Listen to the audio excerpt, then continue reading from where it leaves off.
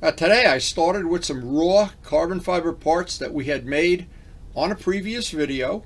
I showed the proper prep for getting the primer to stick. The primer, the method that I've used, I compared it to the weave ones that we just finished and what's different about them, the difference in finishing each type. I got the priming done, and because we had a very, very cold day today, putting parts up by the heating vent, it accelerated it to the point where we got them painted blue. And here right at the end of the day, we actually even got the clear on and got the parts in the garage drying all in one day, and that was very good because we had to bring Craig back to the airport. Today my son Craig goes back to Denver, and we're going to take him back to the airport later, but I got a little time this morning. I thought I'd buff out those MT-09 parts and see if the magnets come in the next day or two, and we can install them permanently and make up the other set that we're going to make to paint blue that matches the tank. And we had a super nice visit with Craig, and I'm sure he was in a garage yesterday eating his heart out looking at the motorcycles and stuff. I know that's the way it is. When you're a young man, when you're an old man, you come out and you work on the bikes every day. I'm going to work on them today, and as soon as he's back in Denver safely, we'll be returning to having full-time work on the fleet, mainly on the MT-09. I'm really itching to go back full-time. So these little pieces that go in here, I wanted to make a set that was carbon fiber and a set that was painted to match this. And the carbon fiber ones are actually ready to buff. I'm going to try to get them buffed out before I have to take Craig to the airport. Now John has methodically been working on how we want to do these. I want to have a different logo here. I want the same exact type of lettering. He's made me several samples of things. We're going to be working on that soon. But I wanted to do that. I don't want to get the horse ahead of the cart. I want to finish these parts up first. And the big thing is the custom wheels. We want to make the silver wheels. We've already made a test wheel that came out great. We're going to be working on those wheels over this whole restoration season. Now the next step for us is to buff out the two little parts that we made in previous day. So step one is just to get this wet sanded down with some 2000 grit, and we'll get out the 8065. They're small enough parts I can do them by hand, but I wanted these to be totally buffed out. And if the magnets come today or tomorrow, we can put these on permanently. And either way, I can start working on the equivalent thing. I have some solid carbon fiber that doesn't have the weave in it. And what I would like to do with that is paint them blue and then be able to evil twin the bike out. And for people that don't understand what evil twinning is when you have one bike and you change parts from time to time just to make it feel like you have more than one bike. Or if you have multiple bikes, it makes it feel like you have even more. Anyway, these parts came out very nice, and I was really happy. I put the pattern making and the making it apart, and yesterday we finished them up, but we didn't have time to do the final thing because we need the magnets. We absolutely need magnets. I only have enough magnets for one set, but they'll be coming in the next couple days. So the parts are now flattened out with 2000 grit, ready for some 8065, and they should be a relatively quick buff out. They're relatively small parts and they're relatively smooth. Should be 10-15 minutes and we'll be ready to move on to the next step. And this is the material I found, whether you buff by hand or with a buffing wheel or with a palm buffer. Either way, this is the best material I've found so far. Now whenever you're sanding with the 2000 grit, it just takes a minimum of effort with this material, even if you do it by hand. And I wanted to just show, just how much effort this really is. And a lot of times you can even do it while the part is attached to the motorcycle. This is easy. We have it right in our hand right now, and it's just I would say 10 minutes the most. This will be just like polished up like a mirror. I put the last half of this in fast forward just to show. Didn't want the video to get too long, but it goes pretty quickly. That's good material. And I always find smaller parts are just easier and quicker to do by hand instead of trying to buff them with a machine. In 8065, if you buff by hand or machine, it's just good material. Now they buffed up nice. They're going to look real nice once they're installed on the bike. I'm looking forward to getting them put on, but next thing, I forgot to mention, because I'm trying not to leave out any steps. I took the back, some 80 grit paper, made it rough, so that the magnets will, the glue, epoxy, whatever we're going to use here, will hold that nice and steady. Now this material, as long as you don't have a fisheye issue, usually buffs up so easy. You could buff it up by hand. The material itself is great. The only issue I've ever run into is when you wind up having fisheyes in it. Now I may have enough time here. This is the template that I traced it out. There's no grain in this, so I'm just looking to cut pieces out. I'll get the jigsaw, cut these out, and then do a final fit on them. They don't have a dedicated side, good side or bad side. This is just solid carbon fiber. What I'm going to try to do, of course, prime these, get them nice and smooth, radius all the edges off, and then paint them the blue that matches the tank as the final step, and clear and buff them out. So I'll have two sets of these, a blue set and a carbon fiber set at some point in time. And the thing I found is just use slow speed, and when you're at Lowe's, buy an extra box of blades. This stuff is really rough on blades. Always have a few spare blades when you use it.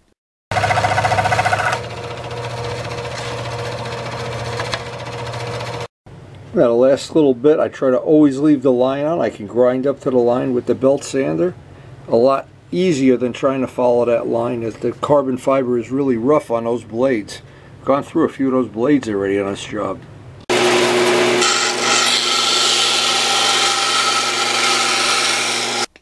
And this is where, if you're not careful, you won't have to trim your fingernails for quite a while. Okay, now next step is to get all the rough edges on this. This is solid carbon fiber. I want to have a radius, a nice radius around the edge so that it picks up the light. Unlike the part that we made with carbon fiber, this will not have that problem because it'll be painted. You won't see the grain at the end, and we'll have to make it flat, and it'll stick out like a sore thumb. This will be one totally smooth, totally shiny part when we're done with it. And this will really give us some opportunities. When it comes time to evil twin the bike out, we'll be able to change your windshield, change your side covers, and I've even thought at some point in time, have a spare set of wheels someday. It's all part of the fun of evil twinning.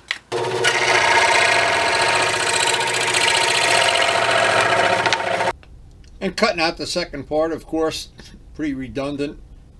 Always good to put this in fast forward so you don't fall asleep.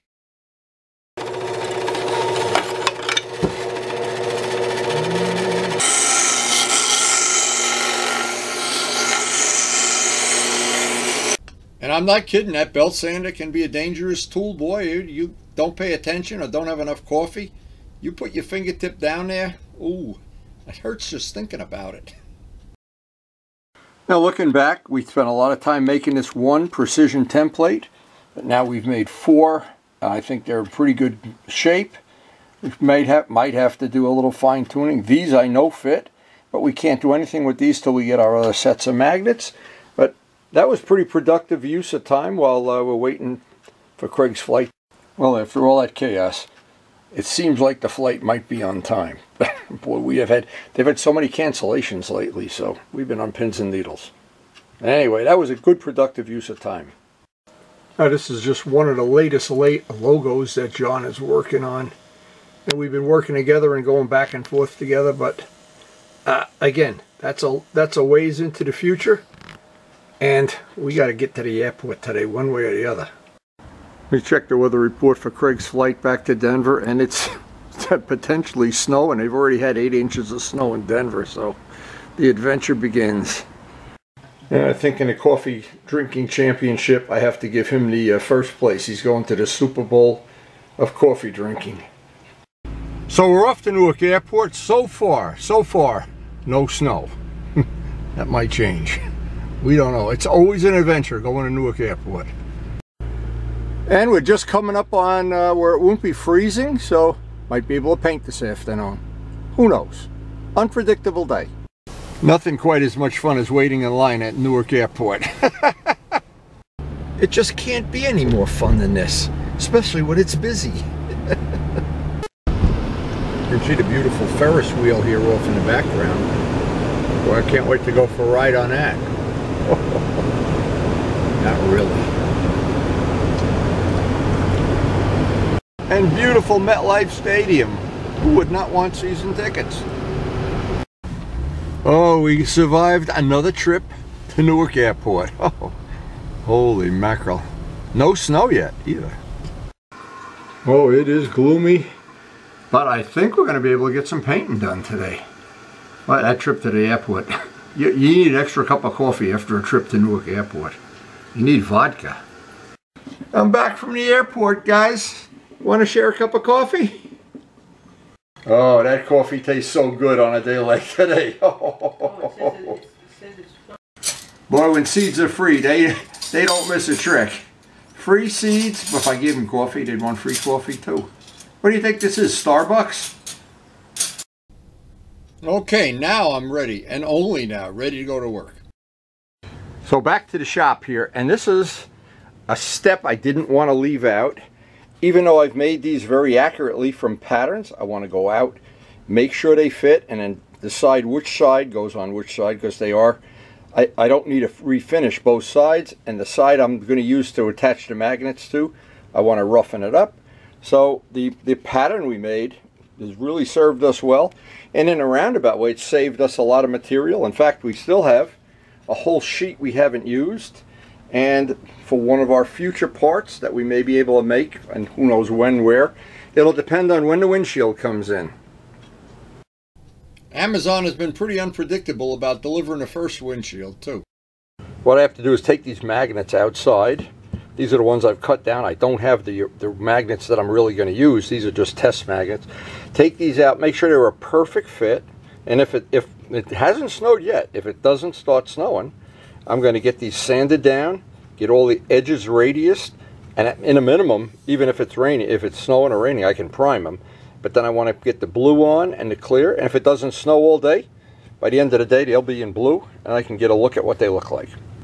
Now, as careful as I've been to make everything a precision fit, there's always a chance that something grew or something shrunk. So, and I don't have the real magnets yet to do a final test, but I really want to get this close, because once it's painted, I won't be able to trim it in. And I've carefully taken all this is solid carbon fiber, by the way, unidirectional. So what it means, all the weave is going in one direction. It's not attractive looking material, but what it is, when I sand this down and prime it, and I'm done buffing it out, it should look just like the tank, which of course is the ultimate goal. And let's see how close we've got it now. And if we're a little... Maybe it's my lucky day. I brought the sanding block out for nothing. But anyway, it does look like we've got a really nice fit there. Of course, I won't know until I get the magnets that belong there. But what I want to do is I want to take a picture now, before and after, because the material almost looks like the flat finish that's on here. And what can I say? I think when it's blue, it's going to kind of match here, and everything's in, and we do that nose piece. Every one of these little steps is going to make it just a little bit nicer.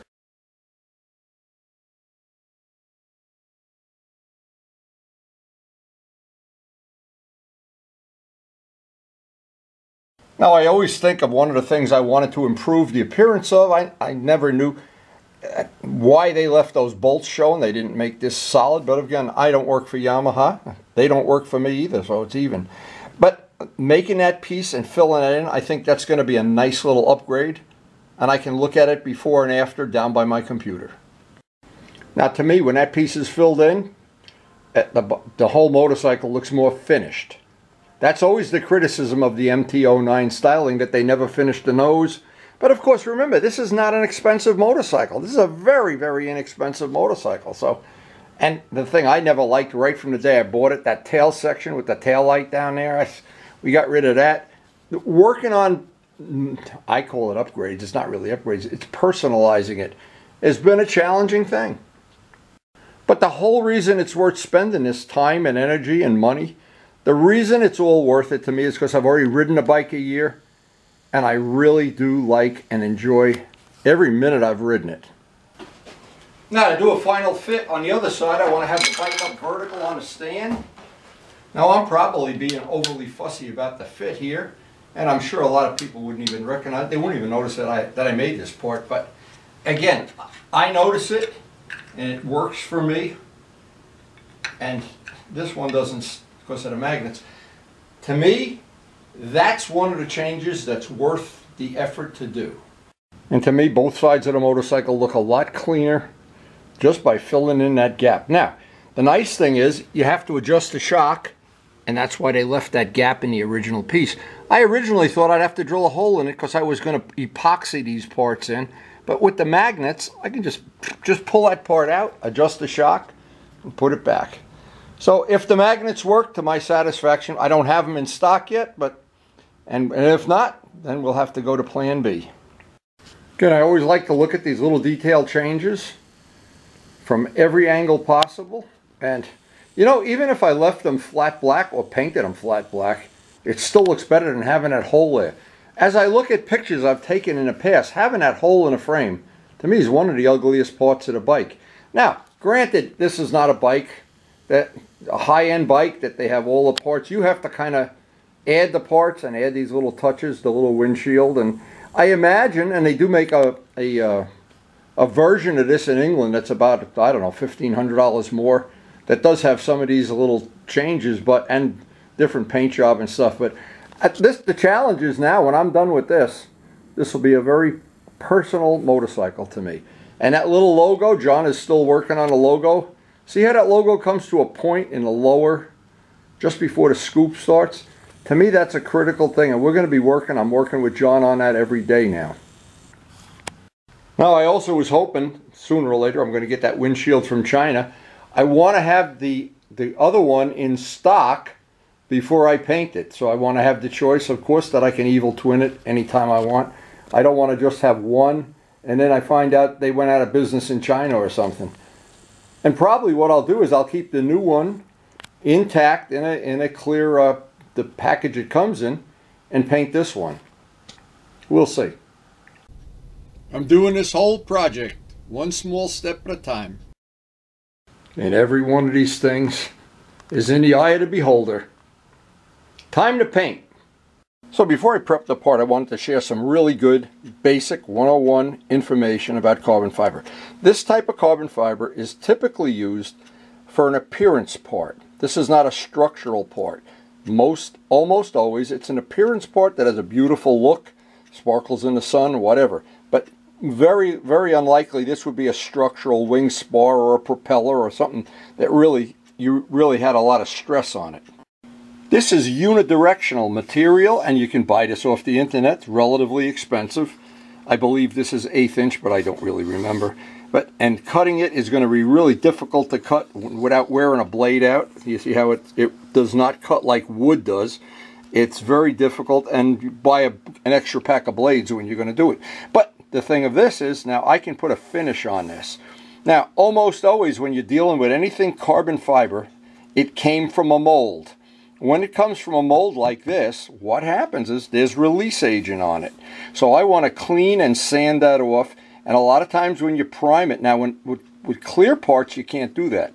But if you're going to paint the part, you want to get that there's not a single fisheye anywhere in the part. Prime it, reprime it, sand it, reprime it, whatever you have to do, doesn't matter. Because once you have a fisheye in there, it's just going to keep coming up right up through the clear. So we're going to be real careful about sanding this and prepping it before we put on the primer.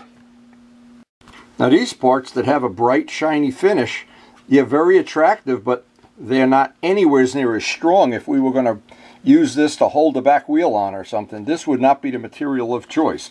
So it's always good to know ahead of time when you're working with carbon fiber, what's really going on here? What's the purpose of this? Are we trying to make it pretty or structural? And in the case of both, sometimes they combine both of those materials. But for right now, we want to get a nice finish on that solid carbon material. So I'm hoping I can get this with the macro lens. You can see that what that is? That's a strand of carbon that, as you're sanding it, becomes a splinter. It becomes a needle, a hypodermic needle. And when you're sanding anything carbon fiber, if you have protective gloves, now I've done it enough that I'm like a big tough guy. I don't use the gloves that much, but it's a good idea if you're new to this and you don't really find that splinter finds you very quickly. So I've previously washed these parts with Simple Green. Now I'm going to take, this is Sticky Back 400 sandpaper, set up a block. because I don't see what I don't want to do is have my thumb in here and sanding and catch one of those splinters. So by using a sanding block, you minimize the chance you're going to catch a splinter. And the first time you catch one, you'll become a believer. So the objective will be to get this radiused, get it nice and smooth, and the side that we're going to see, get it etched enough that the first coat of primer will get a good tooth. And it doesn't matter what material you're using. Carbon fiber is like anything else. You need a tooth for the primer. A tooth. Now luckily I still have some of this M600 left over from years ago when you could buy this. John Pathia found some source for buying it on the internet, but it's really super expensive now. Years ago it was $8 a gallon. And this is the best degreaser, but of course beggars can't be choosers. So I want to do the final degreasing on this. Try to get a coat of primer on it before it snows, and maybe even get the blue on. I'm playing a whole day by ear because I don't know how this weather is going to play out. I want to use primer sealer. The thing that's most important is that it has the word sealer in it. I want to seal against the carbon fiber because on that carbon fiber there's probably going to be some release agent, some fish eyes. So what we're going to do, as soon as we paint it on, if I see a lot of fish eyes, I wipe it right off with acetone, let it dry, put another coat on. There'll probably be less fish eyes, wipe it off again, and sometimes there's none. You never know, but you've got to go back and forth actually washing the part with the sealer and then get a coat of sealer on it. And then have that dry, of course. But that's the key word, sealer, when you're picking out a primer for this type of a job. So we can get around the edge of this.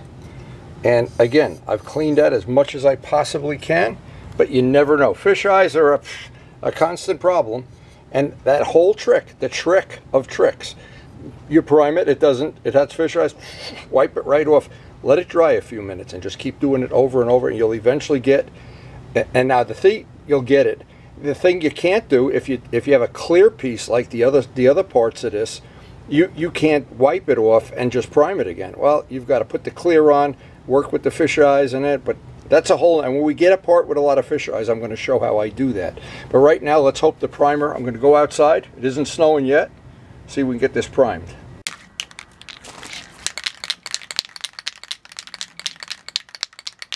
The objective here, 2 light coats of primer, and let it dry before we paint the blue.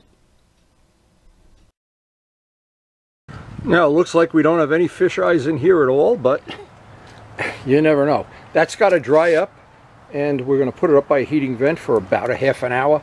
Let it dry up, mix up another batch of the blue, and hopefully, if there's no fish eyes in it, go right over it with blue. And boy, that'll be our lucky day. And so far, if you only knew how cold it was out here. Cold, but looks like snow any minute. They're predicting snow, but so far, no snow. This time of year, that heating vent is our best friend. And that's going to sit there a while. Usually a half an hour, 45 minutes. Got to be dried at a touch. I'm not going to sand it, do anything to it, because it doesn't look like we have any fish eyes in there at all, which means we're very lucky. Sometimes it makes you crazy when you start having fish eyes. But then I have the blue. I'll be able to spray the blue as long as it's not snowing. And this is the dedicated blue that Dennis mixed up for us.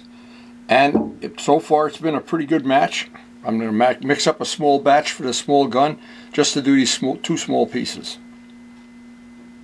And just so we keep the record straight, this is the thinner that we're using in the Chromax. And by the way, Chromax, if you look out on there, just put on your channel Chromax, they have a lot of good videos out there. And the objective is to get on 2 coats of blue. Now this is not really going to shine until we put the clear on it, but that laid out nice. No fish eyes at all. We're very lucky. I always say luck, not skill, because fish eyes have a way of intimidating you anyway. That looks real good now. I'm going to put that back up by the heating vent, and maybe a half hour, 45 minutes, if it's not snowing, put some clear on it, and then put it out in the garage. And thank you, Karen, for monitoring the weather the whole day today, that I was able to get this done, because you don't want to mix up the paint and get outside and it starts snowing in the middle of your work. Anybody with a 100-year-old plus house knows the heat never shuts off in the winter, and our house is no exception. That's going to dry up very quickly. That really worked out great. I'm so happy we didn't have any fish eyes, because I've had carbon fiber fish eyes can make you crazy. And these parts came out real nice. Wow, I'm just as happy as could be. Now, but we still don't have the magnets, so no matter what happens, we're going to hit a dead end here today. Well, it's almost an hour later. The heating vent has done its trick. We're going to try to get some clear on this part. Hopefully, 2 coats about 20 minutes apart, and put it in the garage. And this is the clear that we've been using, and thank you, Joe Padula. This is the leftover from the Ducati repair. This clear has worked very, very well and buffs out easily. A good indicator if the material's ready for the clear. It's not wet to the touch, and it's dull. The clear is then going to make that nice and shiny, and we want to be careful we get the edge, because what I want is the light, when you're looking at certain angles, the light shine right along the edge. That's going to be one of the features that I like about these parts. Hopefully I'll get that. Let's see if it snows before we get too excited. It's a 4-to-1 mix, and I have my little container marked with a Sharpie marker, so I'm putting 1/2 ounce in. Just want to make enough to coat this part. 2 coats. And of course, anytime you're using anything that's 2-part, a mask is a must, an absolute must. Especially on a day like today. You can see the wind was blowing pretty good by the time we got ready to shoot the clear.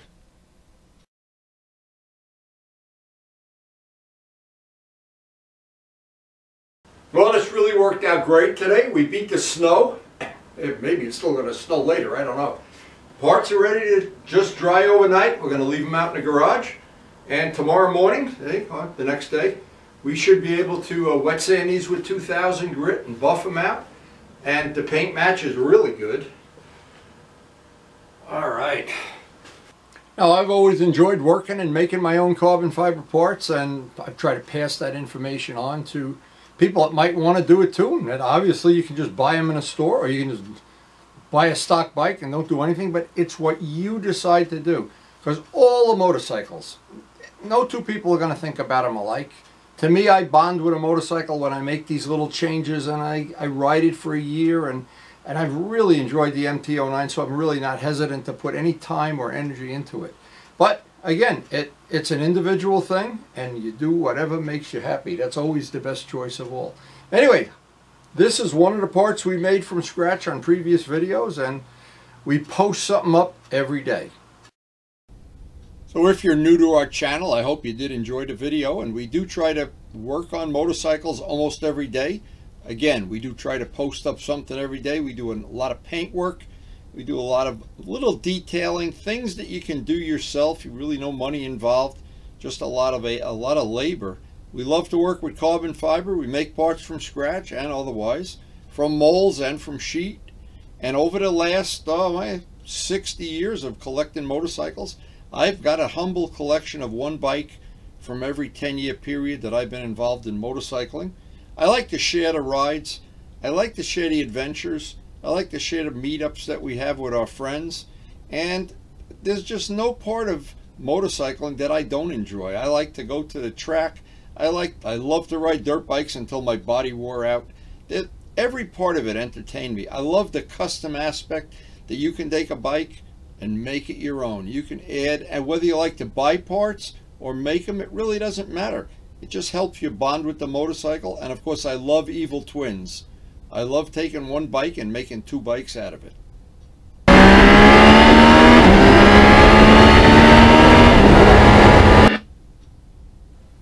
So if you enjoyed the video, I hope you share it with your friends. And of course, I hope, most of all, that we'll see you tomorrow. And thanks again for watching.